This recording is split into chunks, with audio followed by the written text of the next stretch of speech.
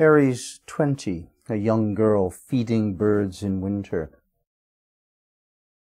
It's a girl, feminine, it's young, innocent, winter, the cruelty of nature, feeding, giving food, bread, something tangible, real, useful. This is quite a lot of information in that title, isn't there?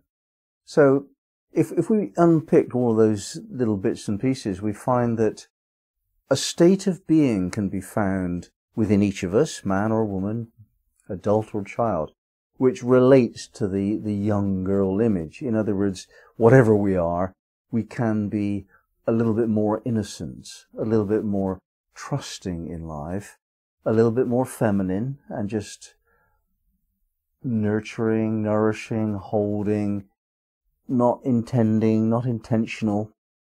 We can be more like that.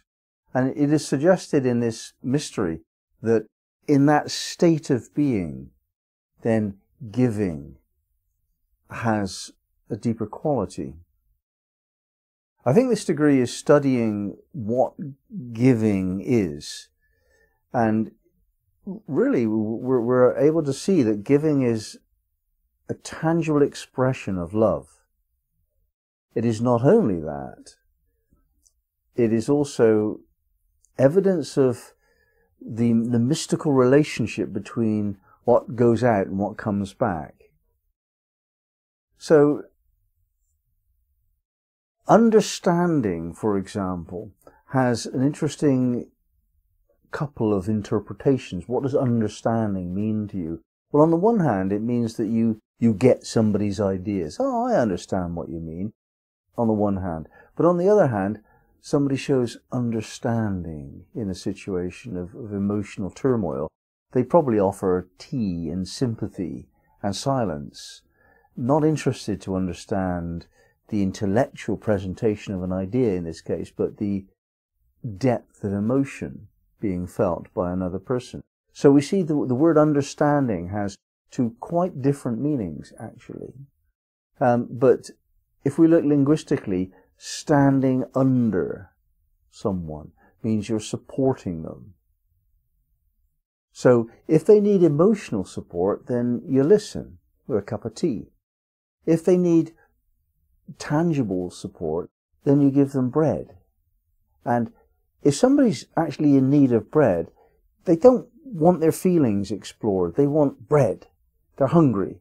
And if you actually say how much you sympathize with their hunger whilst maintaining a spare loaf of bread in your larder, you haven't shown understanding at all. They don't want your listening attention. They want your bread. On the other hand, if somebody complains about a problem and they say they want you to fix it, but the truth is that the way in which they say that is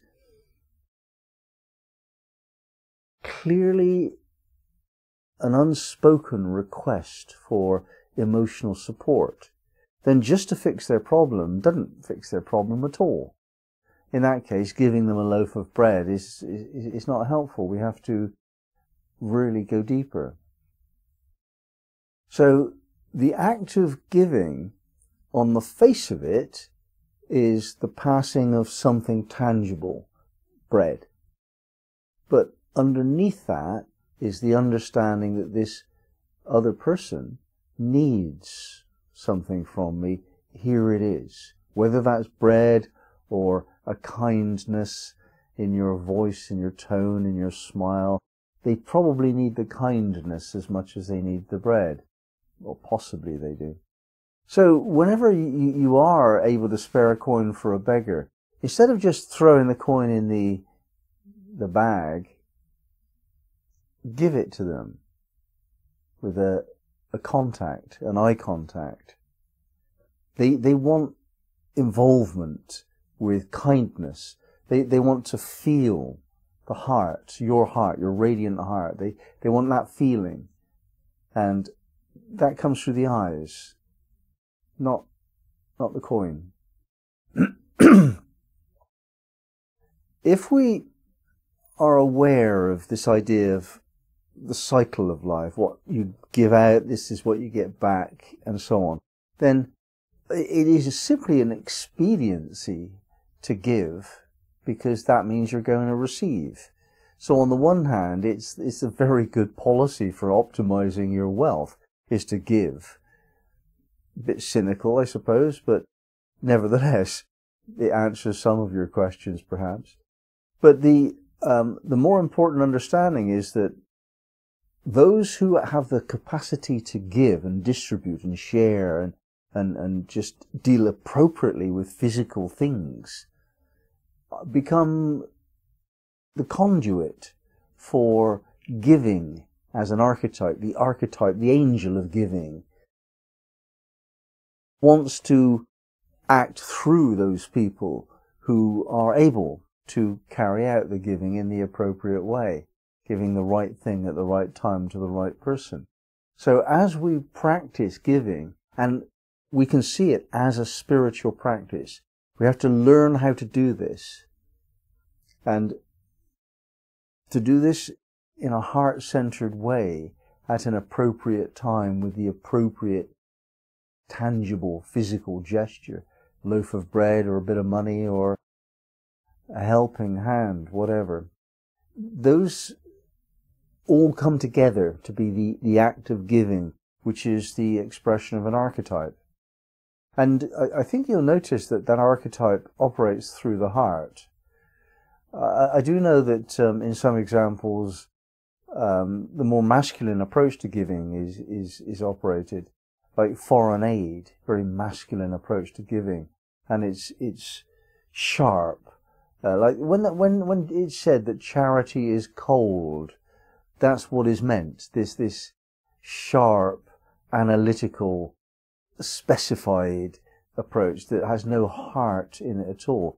Well, yeah, that's cold giving, but it's not what we're talking about today.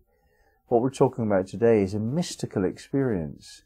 It's a spiritual practice of benefit, considerable benefit to the giver. Because since it operates the heart, it exercises the heart, it strengthens the heart, it trains the heart to do what the heart does. And what the heart does really well is two things, actually. The heart is the organ of love, the spiritual organ of love, so it deepens your sense of being able to feel love, and that's sweet and lovely. And it also develops authenticity. The heart is true, and authenticity is a major spiritual gift. So we have love and truth both represented by a deep and real heart. We want both of these things. This is the fast track to spirituality, when you've mastered both love and truth. And they come together in the form of wisdom. There is wisdom in the act of hospitality. And this is known by the dervish. In the Sufi tradition, the practitioner of Sufism is called a dervish. And one way in which the dervish practices his art, his craft, his spiritual way is just to live on the road, to be a mendicant, to travel with nothing but a bowl and a robe, and waiting for food to come, praying while he waits. And a lot of people misunderstand the dervish and think of the dervish as a beggar, to be scorned because he's not contributing anything to society. In the modern era in the West, you won't get away with this life as being a mendicant very easily, because people have that attitude of disrespecting a beggar. But the dervish has an exemplary heart. We would all want the heart of a dervish. It feels so wonderful to be so full of love. And what the dervish does by needing to receive is to stimulate in various people the act of giving, so that the giver can understand the joy of giving. And the dervish needs the opportunity to teach giving very much more than the bread, very much more than the kindness. The dervish needs to teach and to show. And what the dervish does in this act of receiving in a spiritual way is to promote giving in another.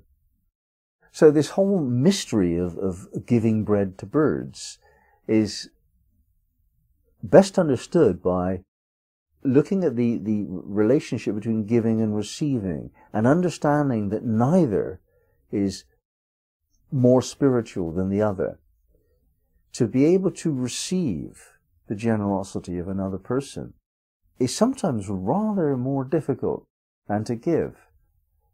And this is because receiving is not understood by society as being of service to it, and yet it is. So we learn to receive and we learn to give in the same spirit of love. What is happening is that love is being exchanged. And when somebody is offering you love, well, you receive it with gratitude and you probably reciprocate.